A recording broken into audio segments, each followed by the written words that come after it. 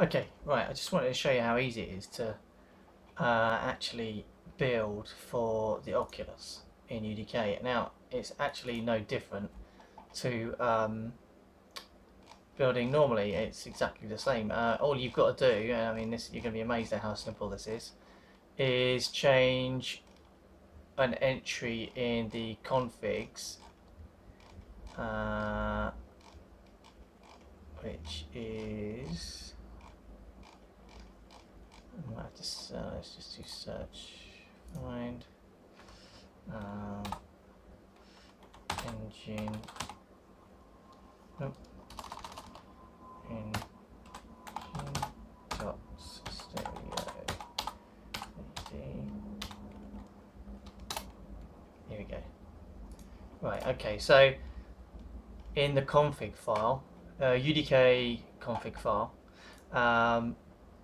there's an entry here, engine stereo 3D. This defaults, be enabled defaults to false.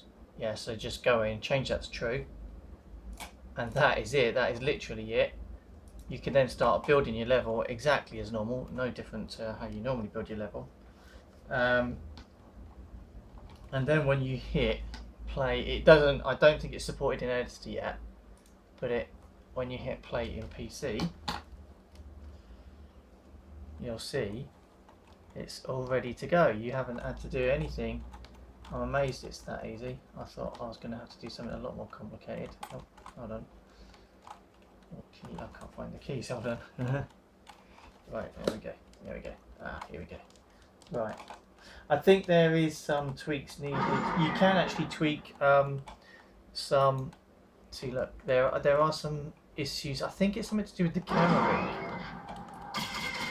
I've got a funny feeling that the camera rig, that actually looks fantastic. A minute ago it was glitching a little bit. I've got a funny feeling the camera rig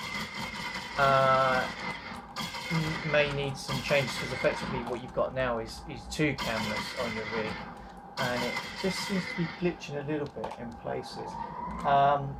The one thing that I might need to change, it might be in that stereo 3D, I didn't actually have a look, is the actual player doll or the player character isn't appearing, so maybe it's as simple as there being a variable in there that needs to be set to true as well.